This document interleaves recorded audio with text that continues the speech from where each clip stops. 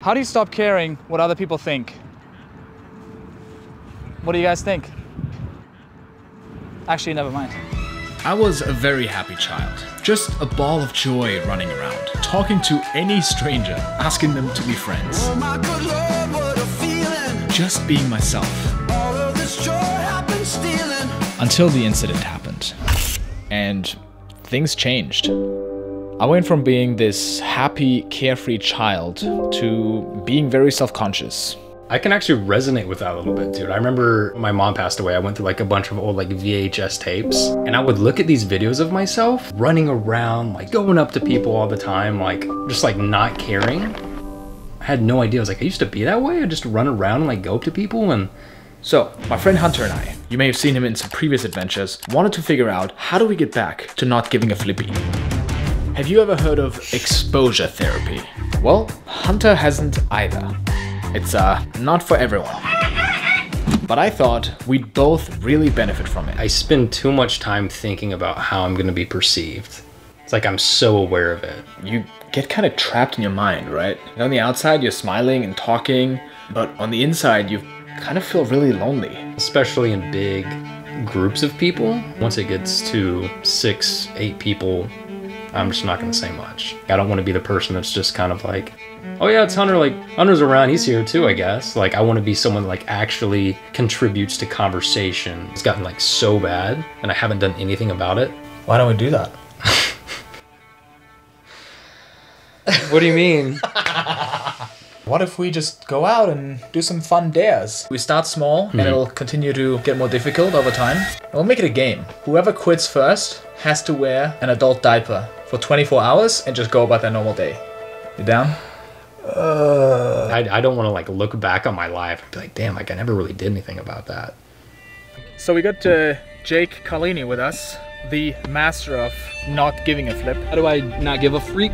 I don't know, man. I just kind of be myself, and if people don't like it, that's their problem. You don't want to be my friend? That's fine. My mom's my friend. That's the only friend I need. I feel like a big part of that is just knowing yourself. You just got to know you, and you got to be cool with you. What's up, YouTube? We're out here in Austin, Texas, about to do some challenges. Let's start out with something simple. I dare you to get a high five from a stranger. High five! Yes! It's your turn. No. Come on, Hunter, you can do it. Oh, he's hesitating. Just go.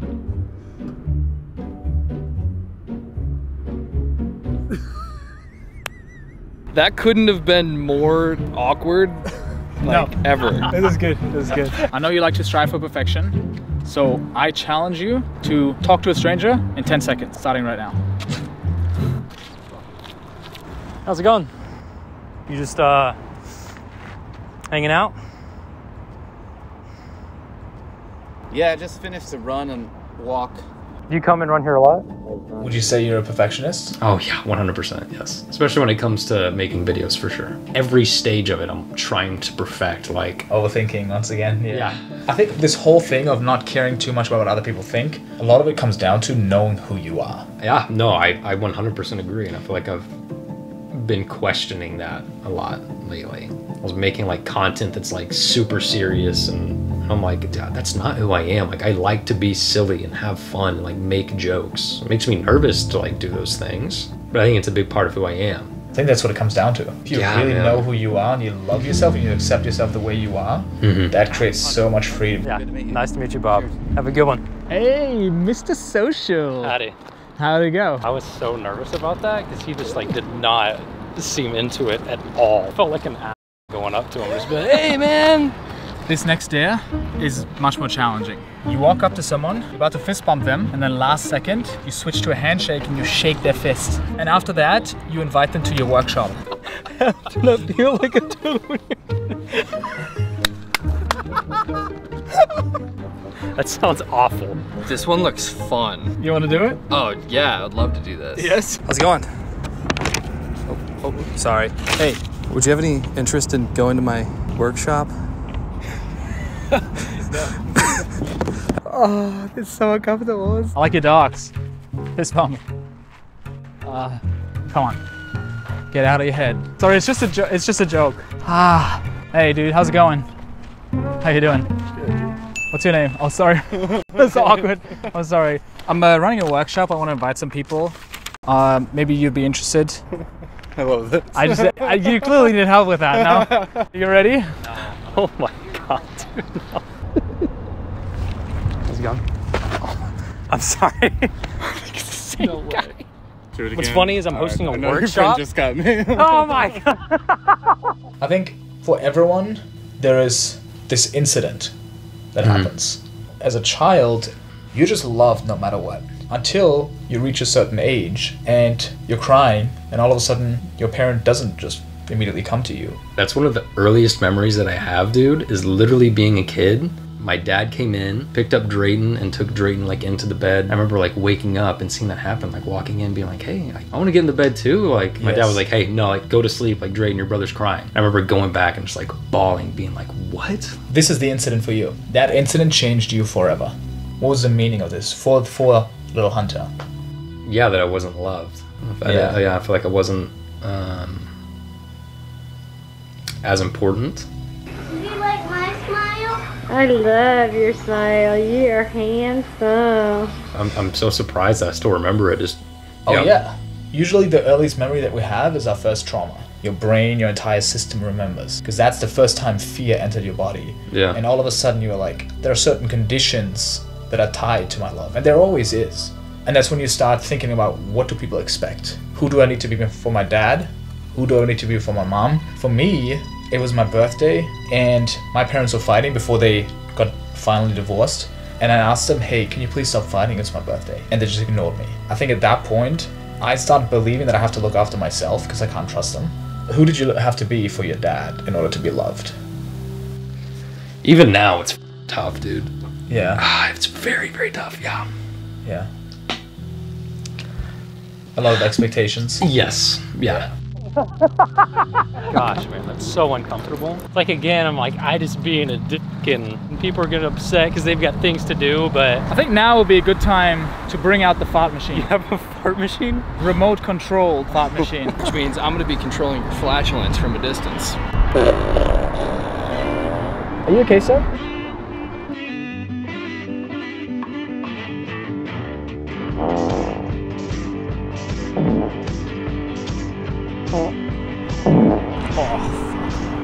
Beautiful day, huh? Oh yeah. Yeah. Well, I gotta get going. Okay, good luck to you. At this point, Jake's just doing it off camera. How's it going? I dare you to lie down in public. Trees are not good. Stop planting trees, guys. When you start crossing the road, you have to like start doing a crab walk. Make eye contact, yeah!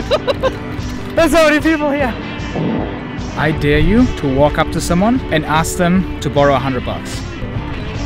Hey guys, I lost my wallet. I have to borrow $100. Don't believe what the government tells you. He's going full out. Yes! I was wondering if I could borrow $100 for gas money. Is this ATM? Or I could Venmo you guys. I know it's no. $100 for me. At the end of the day, it doesn't even really matter what you do, as long as you're having a good time.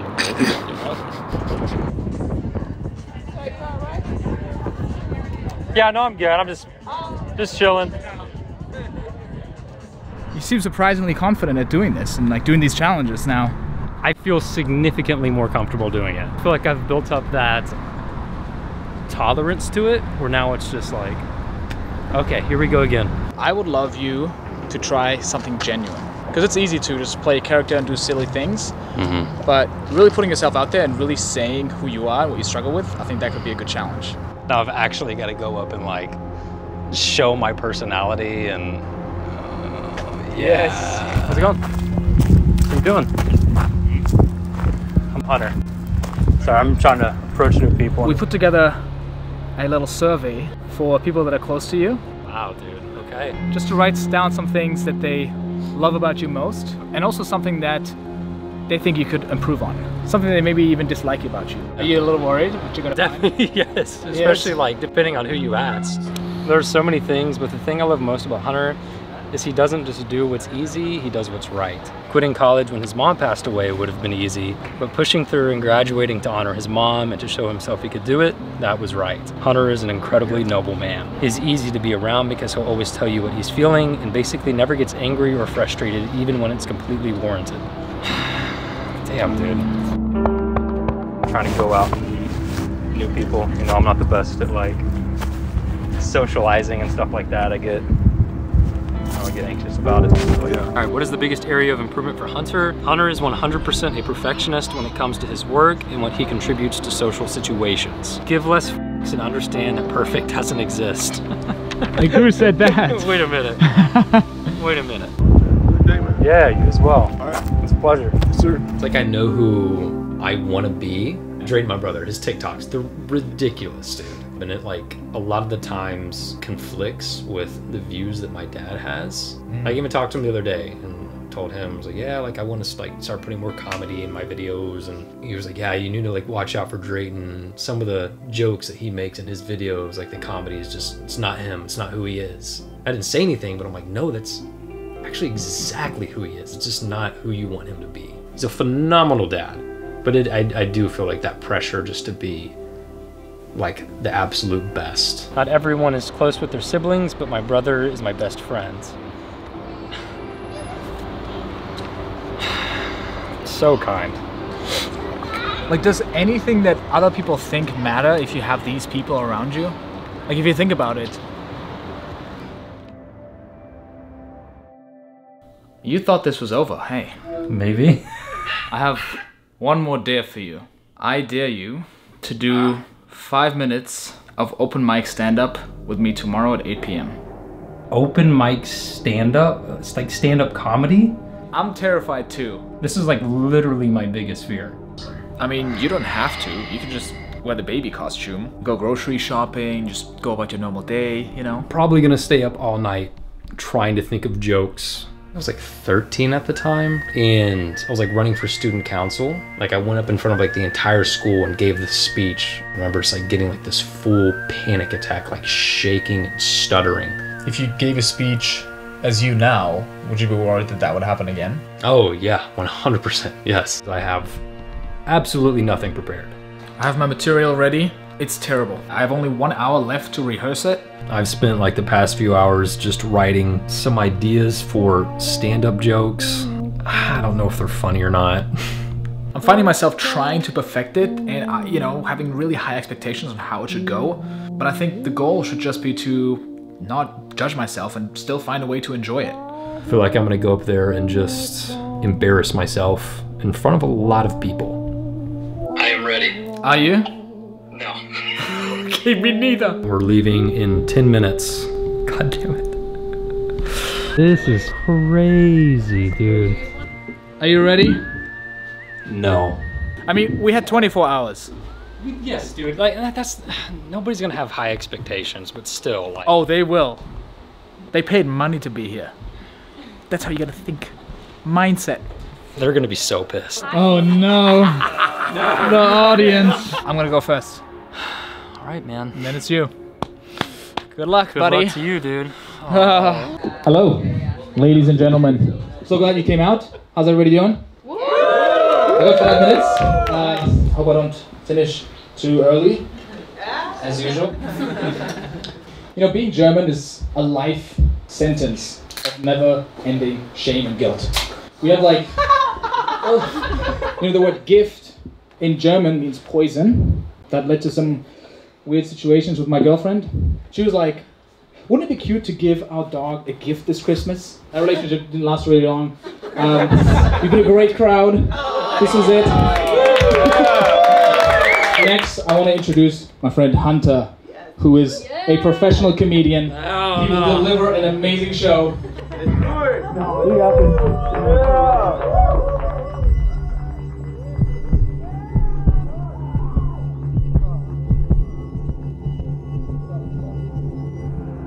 I do not want to do this at all right now. I do not want to be here. You know, I'm doing this video with Leon on how to stop giving a fuck. And Leon, he's an expert in not giving a fuck. Seriously, he hasn't fucked in 5 years. Absolute pro. Absolute pro. I'm pretty anxious about this, but I get kind of anxious in a lot of social situations. Like even when I go to Chipotle, they ask too many questions and I try to like please the employee with what I order. You know what I mean? A lot of my friends are doing better than I am. And the other night we were going out, one of them offered to let me borrow a $600 shirt. I was like, yeah, I don't know if I'm comfortable wearing my net worth. We go out and I'm just like a mustard drop away from declaring bankruptcy. Thank you guys. Nice. I feel like we could just keep going like this with the dares, but I won't dare you again. I'll just No more dares again, ever? The fact that I just conquered one of my biggest fears, like, means so much to me. Like, it's gonna carry over to, like, a lot of things. So seriously, thank you so much.